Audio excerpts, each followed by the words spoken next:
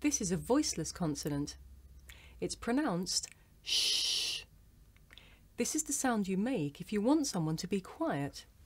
Shh. Did you notice the shape of my lips? Watch. Shh. Now you try. Listen, watch, and repeat after me. Shh. Shh.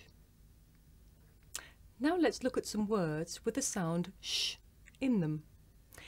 It's found at the beginning of the words ship and sure, in the middle of the word nation, at the end of the word fish, and at the beginning and end of the word shush. Now you try. Listen and repeat after me. Ship. Shore. Nation. Fish. Shush. Good.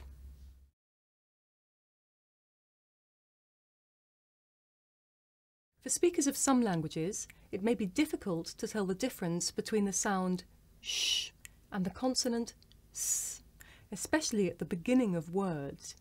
Did you notice the difference in the shape of my lips? Watch. Sh, s. Listen carefully to the following examples.